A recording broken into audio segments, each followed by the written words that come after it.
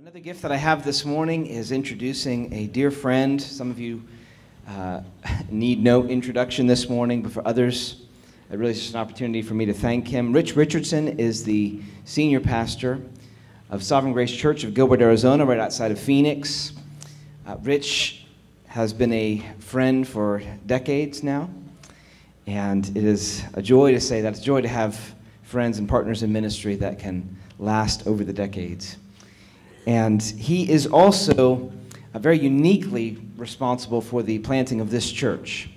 When the idea first came to plant Redemption Hill, Rich was the lead pastor of our team in Phoenix, where I served as a staff member.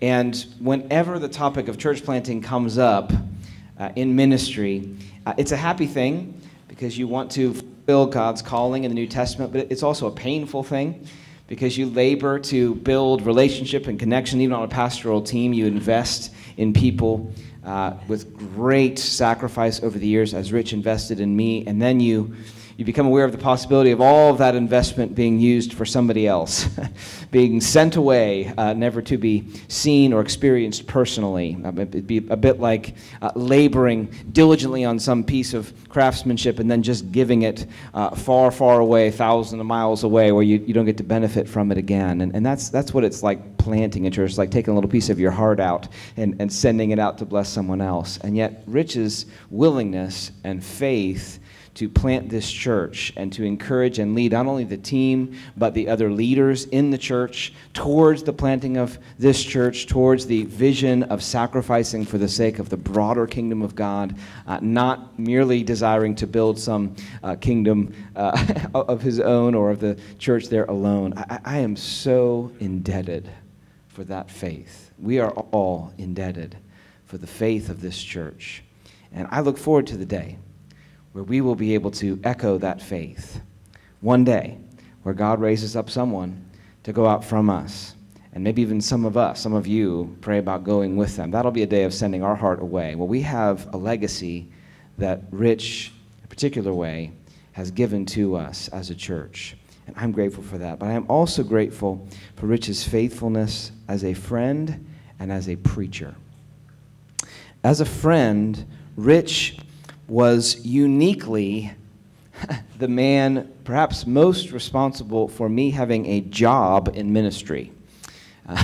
We were reminiscing last night about the choice that he made to bring me on staff and to allow me to enter into ministry. I remember being young, very confident, very eager, very sure of myself, a young intern, and Rich very patiently was able to work with me to help me grow in ministry, position me in different categories in the church. Very, very grateful.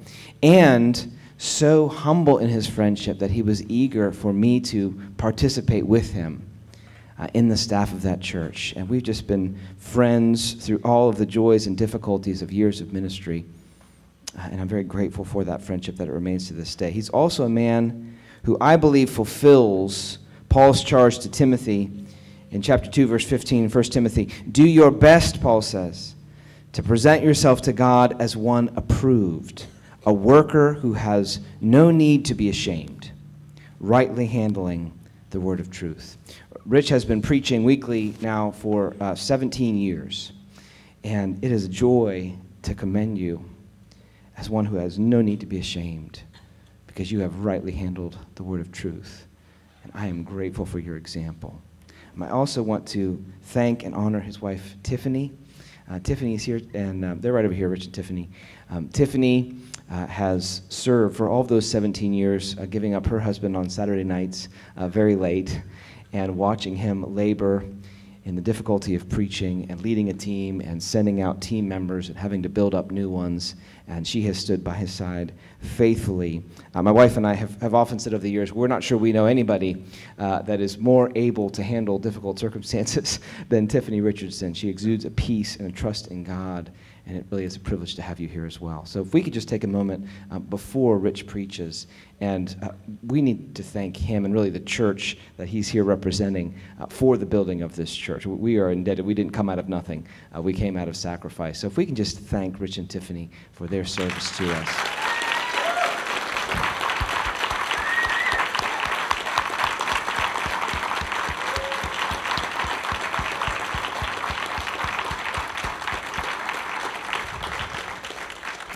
One other small point I'd like to make before Rich comes up, and that is what Rich does today. He's not only the lead pastor of that church, Rich also serves as the director of global missions for our family of churches. So if he doesn't have enough to do locally and sending out church planters, he also leads all of our family of churches in coordinating our efforts to serve the advance of the gospel around the world.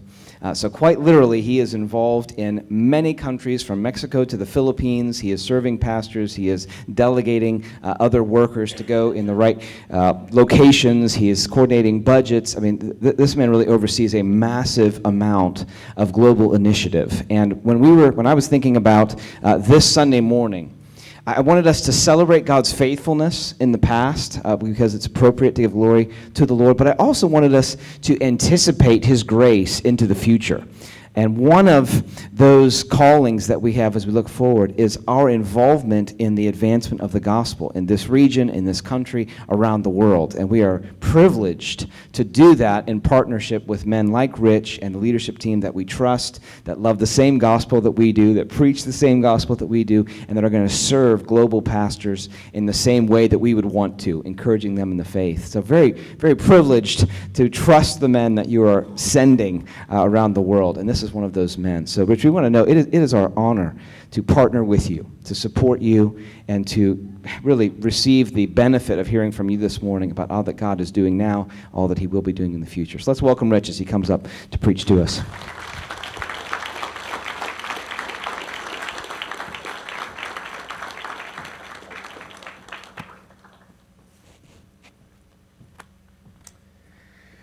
Google Maps says, I'm on? Okay.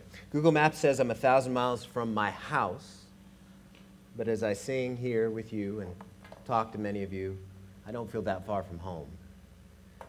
I feel like, in many ways, you are an extension of us because we serve the same Savior, we worship the same Savior, we read the same Bible, and I bring you greetings from people 1,000 miles away. There's a church in Gilbert, Arizona that's going to meet later this morning, and they would want me to tell you how much of a blessing you are to them.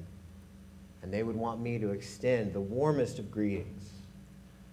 It's hard for me to believe, standing up here now in 2018, that 5 years ago, from a different stage, in a different city, we were able to send people that we did not want to see go. We did not want to send the Feldners and the Stellicks and the Mixers and the Paynes and the Wallies and the Tongs. We wanted them to stay, but they went. And here, I get to be here and celebrate the 5th anniversary of Redemption Hill. And so as I stand here and as I look at you, I see the goodness and the mercy and the power of God. It does me great. It does my heart great just to be able to look out and see so many faces I don't know. And John, it does my soul so good just to know you and Aaron and Bart, you guys are caring for these folks. Thank you for your faithfulness. These people, I know they know it, but these people are blessed uniquely by God to be led by you, and you, Aaron, and Bart as well. This is a wonderful, wonderful church. If you are a guest and this is your first time here, get to know the people around you. Make this place home. You will not regret it. Revelation 19, we're going to look at this morning.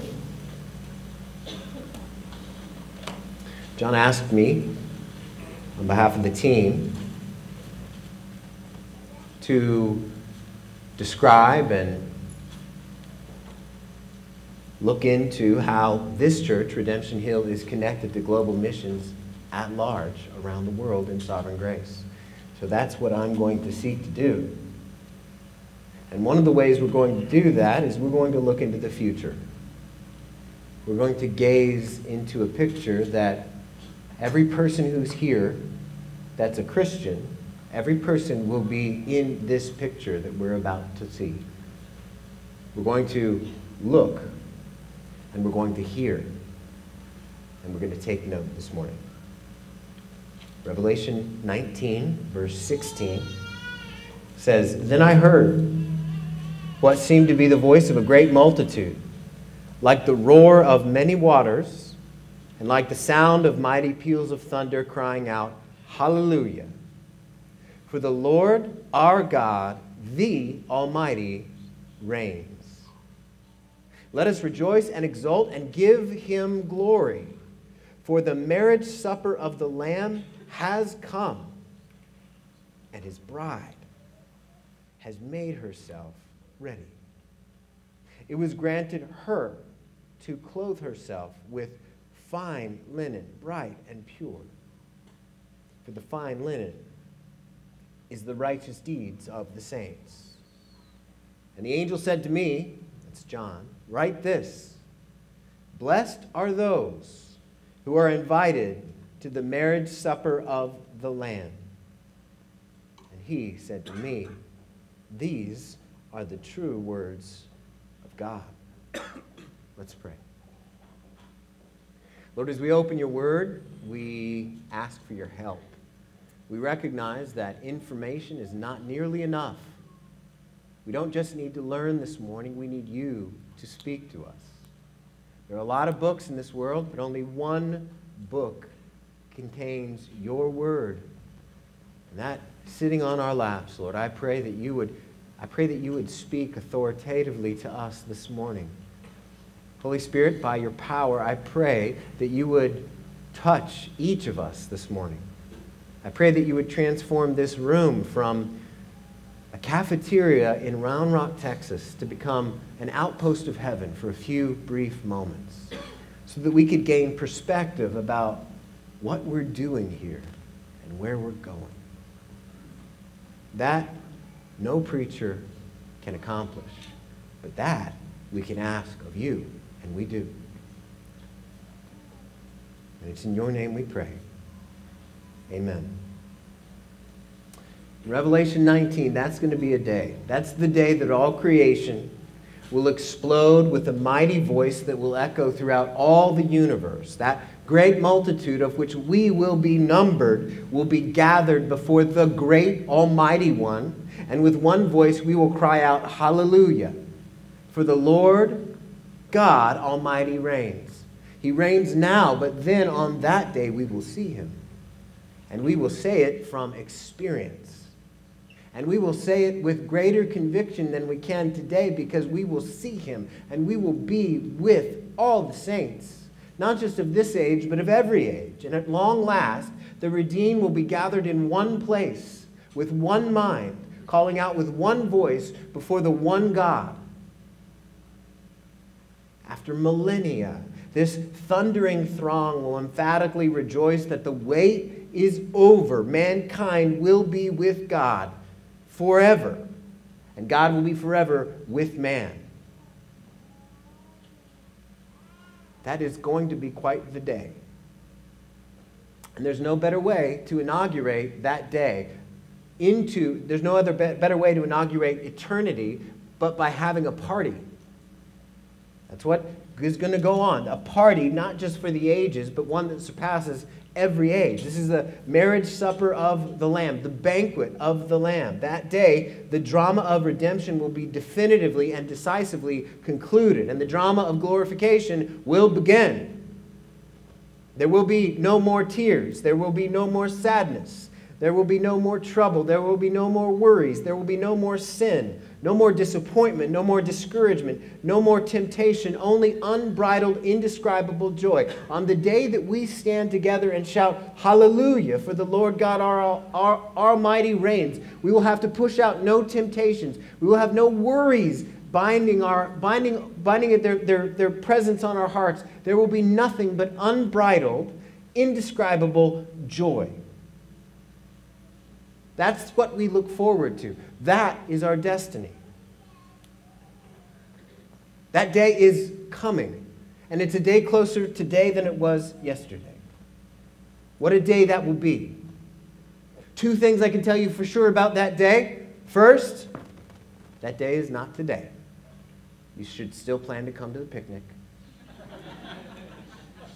Second, I can tell you decisively that many who are invited to the marriage supper of the Lamb have not yet heard. there are many invitations yet to be delivered. They need to hear. They don't know. The date for the party is set, but there are many who have not yet received their invitations. There's a world of people who think the best party they've ever been to was last night or back in high school, and they know nothing of this wonderful joy that awaits in the marriage supper of the Lamb. It falls to us to deliver invitations to our neighbors and to the nations. We have invitations to deliver. You see, when I think of evangelism in general and global missions specifically, I want us to realize that there are many invitations for all of us to deliver. And look at Revelation 19. We find that there are many invitations that are gladly accepted. There's a great multitude who cries out here, and every one of these individuals will have had someone say, "Let me tell you about Jesus."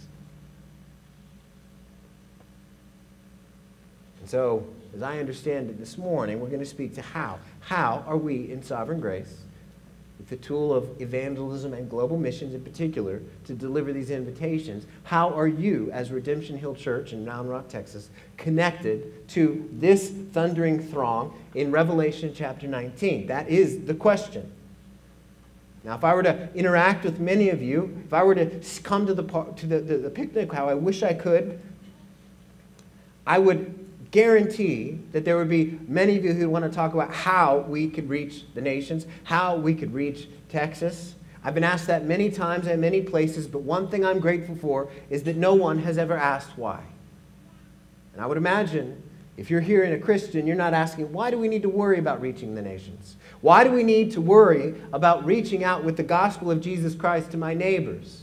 The neighbors who think the best thing about Sundays is football. No one here is asking, why do we need to reach the nations with the good news of Jesus Christ? No one asks why we're trying to reach the nation. No, that's our legacy. That's a legacy of Sovereign Grace. You'll notice in the songs we sing about Jesus and what he's done. We sing about what Jesus and he's going to do. As you come week to week, you hear about how powerful and trustworthy Jesus is, and how it makes complete and total sense to trust him with your whole heart. In Sovereign Grace, we have that kind of gospel heritage, which means we have a desire for the message of Jesus Christ to take root in and grow in the soils of our lives and the soils of other people all around the world. That heritage doesn't just happen, but it's a heritage that has been wrestled into our hearts, and it's one that we must keep wrestling into our hearts. It's one that your pastors seek to wrestle into your hearts on a weekly basis, and that's not something I take for granted, nor is that something you should take for granted. How much better to ask how are we going to reach than why? How much better? Your pastors don't ask why, they ask how. Don't take that for granted. There's a world full of people that go someplace on Sunday called church that don't care to reach the lost. This church, Redemption Hill, is not like that. This church wants that old story of Jesus Christ and the cherished story of our Savior. We want others to cherish that story. I'm grateful for your heart. I'm grateful for the fact that you care about reaching the lost. You stand fast in Christ and hold fast to Christ and stand hard fast against unbelievers who don't know Christ. Because you love Jesus and his gospel, you have heart to see him and his message spread. You are eager to give toward mission work, and that just doesn't happen, and I'm grateful. So how are we as Redemption Hill Church, we as Sovereign Grace churches at large, how are we to get word of this grand invitation out to our neighborhood and nations? How are we to pass them out? 4 ways. How we are to get the invitations out. One way number 1 is this: keep missiology and ecclesiology united. Now, that's a fancy way of saying keep missions and the local church together. a robust understanding of missiology, of evangelism, and sturdy ecclesiology, or the primary place for the Christian in the local church, are united in the pages of Scripture, so we want to keep them united in sovereign grace. The local church and evangelism, the local church in mission and missions go together. Especially as Americans, we can be tempted to think in the local church, our job is just to come and to sing, to go to small group and be accountable, to read our Bibles and pray, but then the work of evangelism and missions, we send that out somewhere else for other people to do, but that is not the case. The local church and evangelism and mission go together. They are best friends. Local church and missions are best friends. They live on the same cul-de-sac. They're best friends. They text each other all the time. They go to the express games when they're in town. They carpool together. Their kids are on the same soccer team. They borrow tools from each other. They help each other rake leaves in their yard. They work on their cars. They double date with their wives. The church and the mission are united. And may they be united in this church as well. Mission isn't a healthy mission if it does not spring from a local church. And the church isn't a healthy church if missions and evangelism does not burst forth from it. They go together. They go together. So the first thing we ought to do as we think about how to get the invitations out is not think in terms of this church, not some other organization. A low view of the local church will impair missions, just as a low view of missions will impair our local churches. What God has brought together, let no man or woman put asunder. We want to build our churches on the gospel. We're weaving into the DNA of who we are a heart for the lost. And as we strike out to work to plant churches, we're about making disciples and planting churches, not merely gathering converts. Conversions to Christ without commitment to the church is deadly and unbiblical. You see, we in Sovereign Grace, we rely on, no, really depend on healthy local churches raising up church planters and church planting teams. And you know what? The local church here, in the common, ordinary, day-to-day life, here, the local church is the proving ground for evangelism and mission. We need church planters and church team members to be able to understand what normal church is like. It's so easy to fall into the trap of thinking, if I move to another place with a group of people to plant a church, or if I go be a missionary somewhere else, once I get off the plane or unload the U-Haul, all of a sudden I'm going to be the kind of person who evangelizes. Maybe not. We ought to ask ourselves, are we evangelizing here? Our churches are our proving grounds for our church planters and our church plant teams. Think about it this way. We will fail in global missions and church planting if we have people who don't know how to respond biblically to being sinned against. We'll fail. We'll fail if we don't have people who don't understand how to weep with those who weep.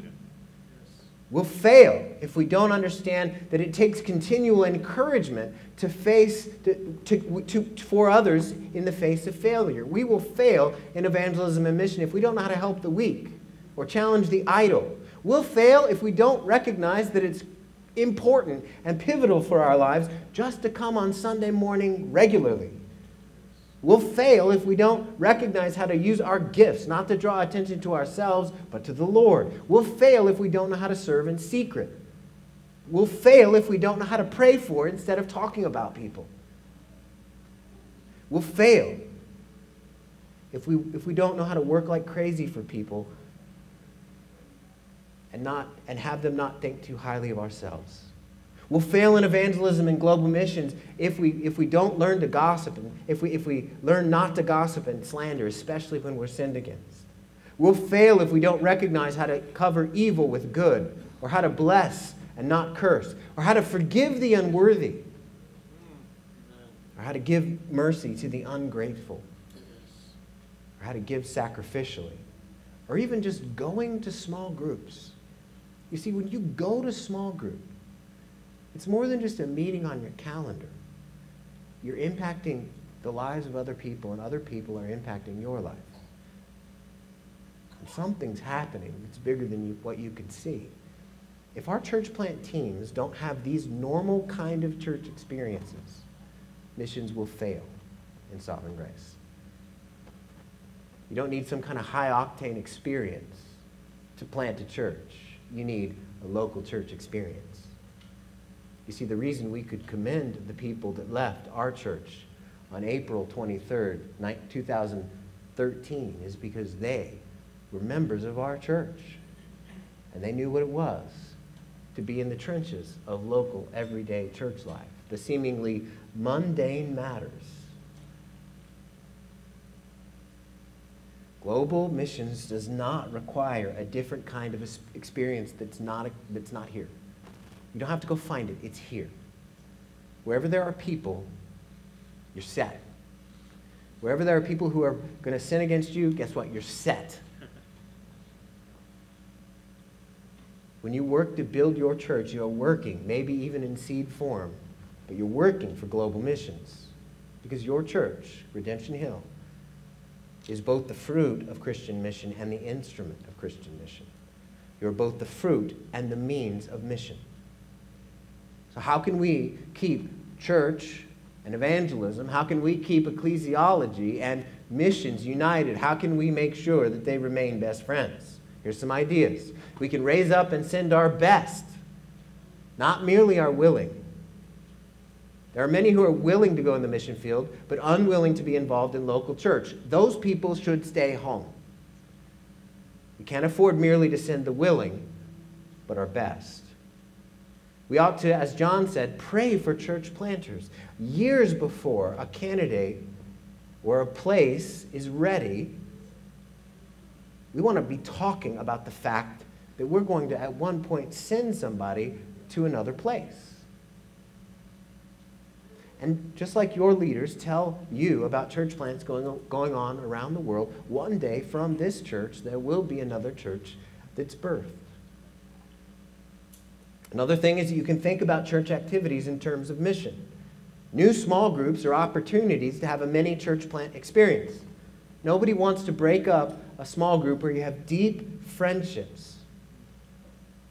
But it's an opportunity to view small group through the lens of mission. You can give yourself to this church. How do you keep local church and missions on the same page as best friends in your life? Give yourself to the people of this church. Refuse to be offended and leave. Stay a long time. Pray for the lost. Pray for the lost in your community and around the world. Pray. Pray. And as we pray, we will deliver more invitations when missiology, when evangelism, mission, and the local church are best friends and united. So we want to keep local church and missions as best friends. That's the first strategy to deliver these invitations. Secondly, these overlap, but we want to keep planting churches.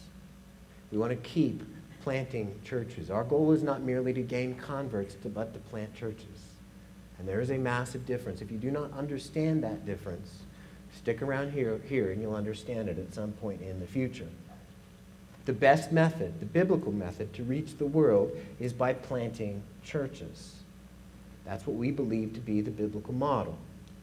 This has been our strategy for years in Sovereign Grace, and it will continue to be our strategy for years, whether we're looking to go to Sao Paulo, Brazil, or San Luis Obispo, California, whether we're looking to go to Kalamazoo or Kathmandu. We want to keep planting churches. And one day, at some point in the future, you will have a group of people that you do not want to see leave from here to go and start another church. It's going to take sacrifice. Now, I'll tell you this in advance, you're not going to feel ready.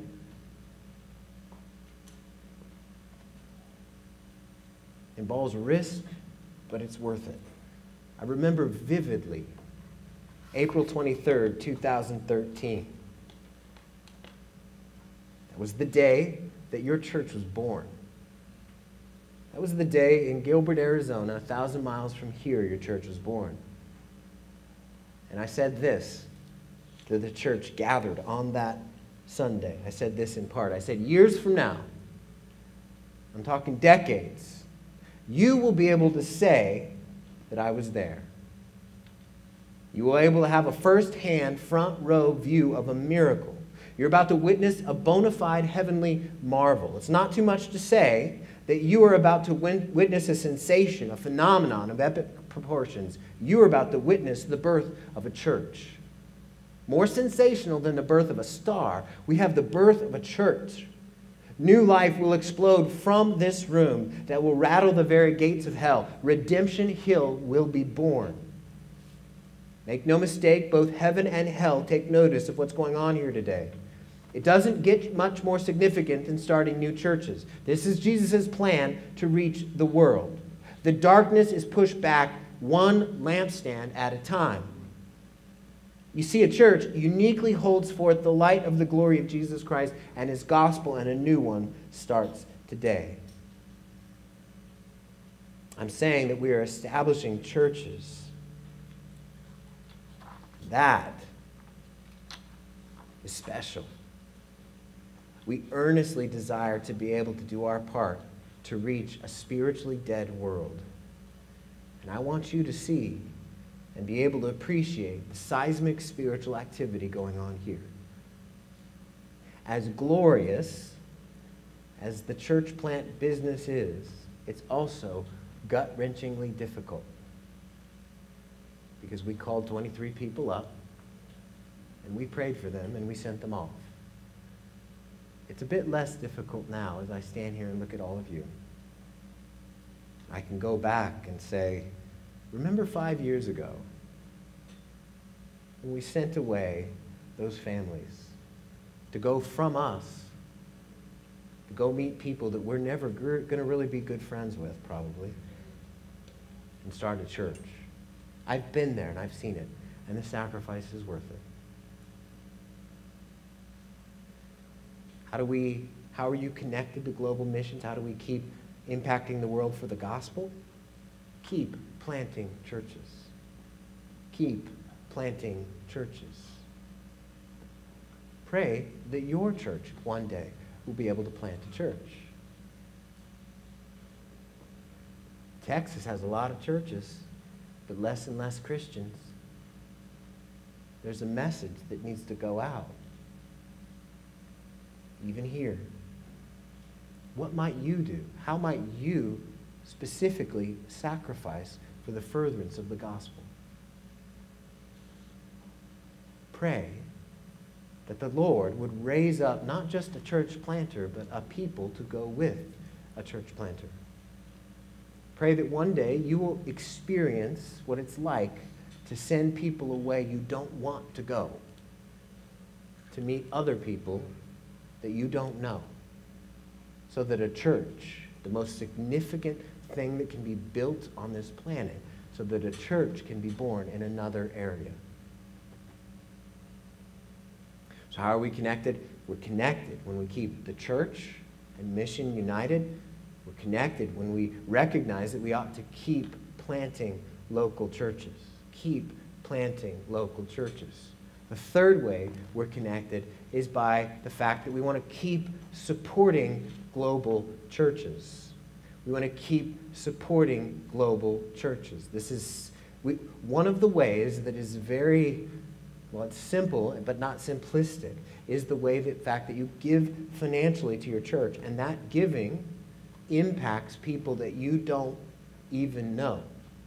It's simple to say and difficult to do. I get it. Our church gives to Sovereign Grace, and it's difficult. We have a building that needs some work, and in fact, that 10% that we give on an annual basis is tempting when at our building there's a crack in the wall that I can see sunlight through sometimes. But we've made a commitment to set aside those funds, and we've told the church that that's what we're called to do. And the same here for you. Think about how you can give and sacrifice for this church financially. Even if you're not giving, you can start to give small. You can start to put your money and then in this place and see how your heart follows. There's a lot of ways in which your giving impacts the world. Here's a few examples of people that are being impacted for the glory of the gospel because of financial giving from the United States and the Philippines. We have Dave Taylor, who's the leader of our sister church in Sydney, Australia. He is serving bivocational pastors. We have over 18 churches and many more pastors who are coming together in Manila on a regular basis to learn how to understand and apply Scripture so that they might be able to preach. We're delivering invitations in the Philippines. We're delivering invitations in Dubai. The Midwestern region has partnered with a group to serve pastors in a closed Muslim country. I can't tell you what country they are serving in, but twice this year, our pastors have taught 10 pastors from this closed Muslim country. These are pastors who are actively persecuted for their faith. They are, and their people are persecuted for the fact that they are Christians. And all of these pastors are pastors by night, and they do something else by day.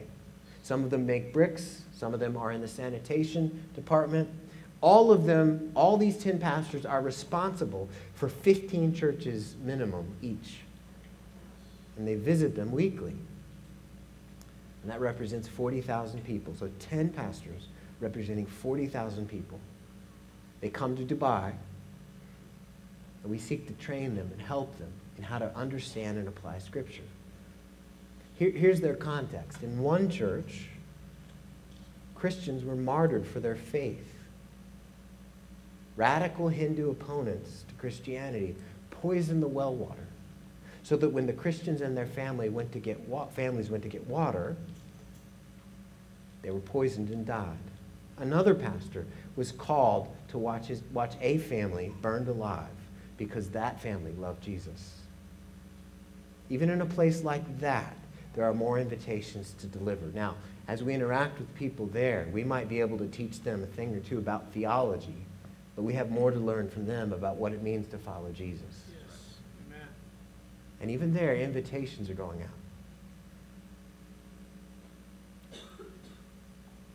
In that country, they're serving people who can't get jobs. There are only 2 jobs that can be done by Christians in that country because they're too dirty for normal citizens. Making bricks, like the Egyptians, and cleaning porta potties. Those Christians we will sing with in Revelation chapter 19. Those Christians, I hardly feel worthy to put myself in the same category as them. Those Christians, it costs to follow Jesus. Those Christians are building something there in that closed country, just like you are here. They're delivering invitations, and so are you. And as you give financially to the work of this church, a portion makes its way to help those Christians in that part of the world that you will never visit. So how do we deliver these invitations? How are we connected to global missions? How are we connected to evangelism and church planting? Remember, we want to keep local church and missiology connected. We want to keep planting churches. We want to keep supporting global churches. And lastly, we want to keep building this church on the gospel. It's appropriate to begin where we started. This is not just a message for pastors, but it's one for all of us. It's one for all of us. May we not lose our focus on what we're about here. This is about more than a meeting that starts at 10 o'clock when you come together and sing. This is about reminding ourselves that we serve a risen Savior who is building something in this world and impacting people not just for today and tomorrow, but for eternity. How can we focus on what's most important? May we, number one, keep believing the gospel with the urgency that it demands. Listen, when you make Sunday morning worship a priority so that you can sing the Scriptures, pray the Scriptures, sit under the preaching of the Scriptures, and fellowship around the Scriptures, you are intertwining your life with Jesus and His purpose. And that matters. When you build your life on the gospel, when you build your life in this church on the message of the gospel, this will now become even more of a place others will want to come. I want this kind of experience that you know replicated the world over in all kinds of different languages, in all kinds of different places, in all kinds of different states in our union and countries in other parts of the world. We are doomed in our evangelism and mission if we do not have strong local churches. Keep placing your hope in Christ. Also pray. Pray. You might think praying doesn't do much, but it's just because we can't see the effects. We want to pray that the lost would be found. We want to pray for the opportunity to share with others. We want to pray for boldness to tell. We want to pray for other churches to be strong and church plants to start. We want to pray for nations and people groups. We want to pray for people in our community and our kids at our kids' school. We want to pray for our family. We want to pray in secret. We want to pray in small group and pray in public and pray on Sunday. We want to pass out invitations because some people are going to say yes. And they're going to come alongside the rest of us and cry out with one voice in Revelation chapter 19, hallelujah. For the Lord our God, the Almighty, reigns. There will be some who say, yeah, I want in. Pray for those. Pray. We want to keep building our church on the gospel, meaning that we want to believe the gospel with the urgency it demands. We want to pray. We want to continue to be a church that cares. And this takes time. Most of us, most people, even Christians, are hardwired to care mostly about ourselves. It takes time to build a church that cares about people they will never meet. Many of the worthwhile endeavors are interested in, we're not just trying to build feel-good stories, but fruit. And it takes time for fruit to grow and a harvest to be reaped. Continue to be a kind of church that cares about gospel fruit and eternal matters. And lastly, continue to be the kind of church that sends. That sends a plate of cookies across your street. Sends a smile to someone who is down and out. Maybe sends a team across the state or the city or the world. Because there are many invitations to deliver. There are many people to reach. And because you are connected together and connected to Jesus, because of that, you are connected to what we're doing in Sovereign Grace. And one day, we will all be together. All the church plants and missionaries, all the people from around the globe will gather together with one voice. There will be no more sending out. There's coming a day where there will be no more sending out. Only a gathering in. There's coming a day where there will be no more sacrifice. Where there will be no more of praying to raise people up. There's coming a day where everyone from every age and every country and every language will come together with one voice and shout, hallelujah, for the Lord our God, the Almighty, reigns. Let us rejoice and exult and give him glory. For the marriage supper of the Lamb has come, and his bride has made herself ready. It was granted to her to clothe herself with fine linen, bright and pure. Blessed are those who are invited to the marriage supper of the Lamb. We are invited, and there are others yet to invite. Let's pray. Lord God Almighty, we are grateful that we can look forward into the future and see our future and see where we will be. And Lord, I ask for your blessing upon Redemption Hill Church. Lord, you've done so much already in just 5 years, Lord. I come and I see all the work that you've done. The work that is going on here is a work that could not be done only with human hands. The work here is work that you have done, Lord, and I celebrate that. And I pray, Lord, for strength. Lord, I pray for unity in this church, both today and long term. I pray that that unity would build a strength, and I pray that that strength would be a strong foundation for this church for the years to come.